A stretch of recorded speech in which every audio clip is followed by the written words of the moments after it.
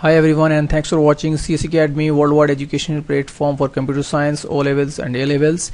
This is Sabihuddin and now I have brought you the solution for pre-release October-November 2017.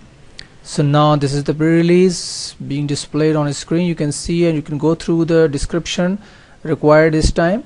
The task 1 requires to calculate the money taken in a day for one boat.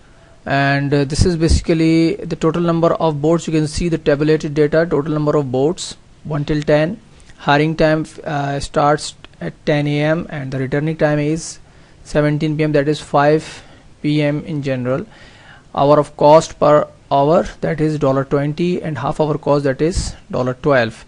Now you can go through the description released by the company. The owner of a riverboat hire company wants to calculate the daily profits from hiring out 10 rowing boats on the river. Boats are numbered 1 to 10. Boats can be hired for use between 10 and 17 every day. Here every day means you have to write a program or pseudocode for 30 days. So now coming on to the next description, that the cost of the hiring boat is $20 for 1 hour or $12 for half an hour.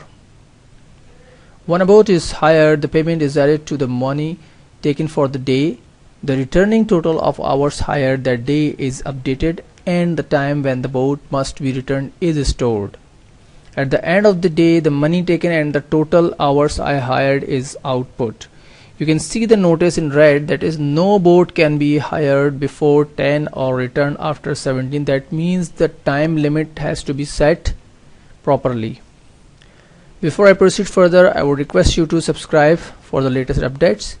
So now next slide is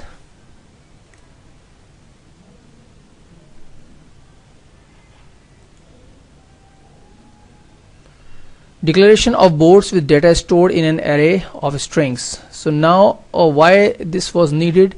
Basically the question demands that if you enter any number of the boat rows, that means 1 till 10, so you can see that the corresponding data will show you the message that there are some boats available, or the particular boats you have entered the number of the boat will display you whether it is available or not, or when it would be available.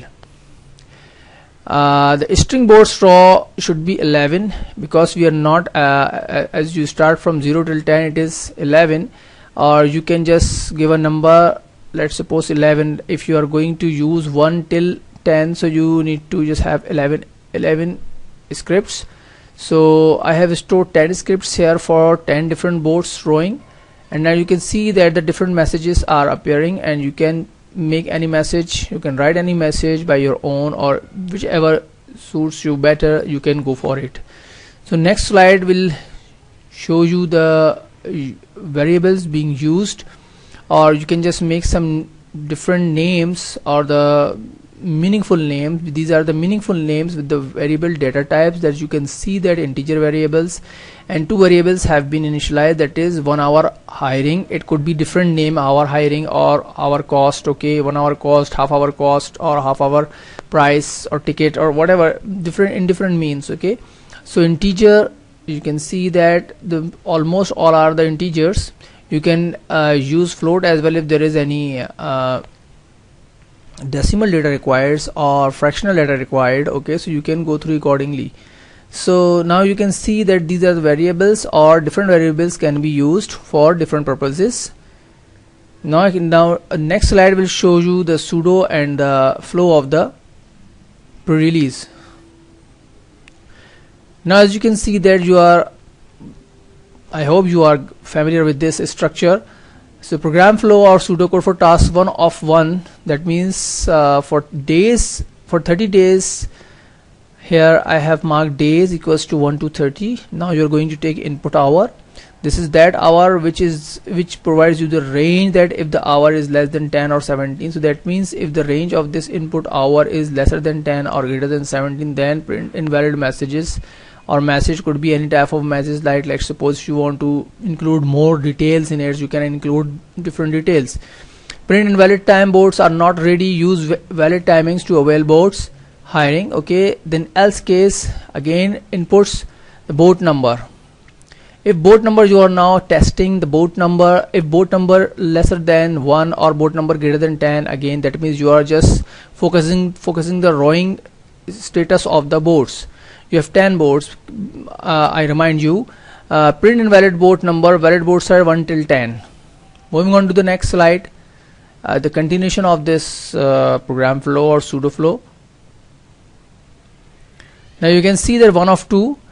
Else, now on the previous page you can see that you are okay up till here, and now you are continuing with the else statement of this if, right?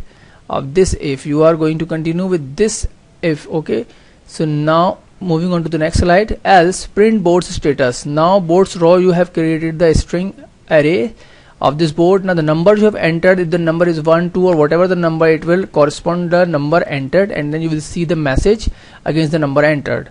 Now if it is number okay, then you will be inputting hiring time. So hiring time, board number, which board number, you know that.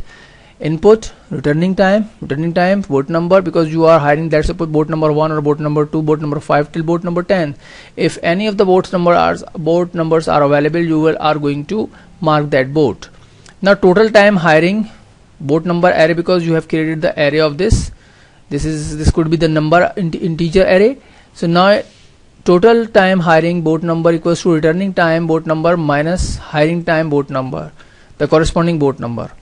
Now again you have to test the total amount of hiring time. If total time hiring board number less than 1, then why less than 1? Because they have given two options. We are not marking this as, let's suppose, 30 minutes or 45 minutes or lesser than 60 minutes. No, we have just marked it. If it is lesser than 1, that means we are assuming that this is 30 minutes, and half an hour amount or half hour amount equals to total time hiring board number multiplied by 12. And if this is a separate condition, again if total hiring time board number greater than or equals to 1, that means definitely if there are more than 1 hour, or that will be times by 20, right? Total hour amount equals to total time hiring board number times 20. And if these two conditions have ended here, and now this is the end if of this if, right? Now this else end if is remaining. So now on the third slide you can see that total amount you have received board number of one board in a day, half hour amount board number plus half total hour amount board number.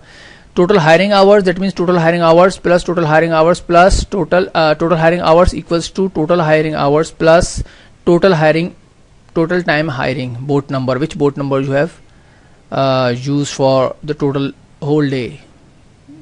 Then end of day amount, that means half hour amount plus total hour amount. We can also avail the arrays of these two variables. So just for the ease of use, I have not used the array symbols over here. And next day, this is the loop end. So you can see the loop of the month ends here. So this way you will see that the task number 1 of 1, 1 of 2 and 1 of 3 have been completed, and you can see that the flow of the program remains very smooth, and you can make any changes in this. If you want to go straight away without using arrays, you can go. So I hope you will like this. Thanks for watching. Till the next video, task 2 comes and 3 comes. Thanks for watching.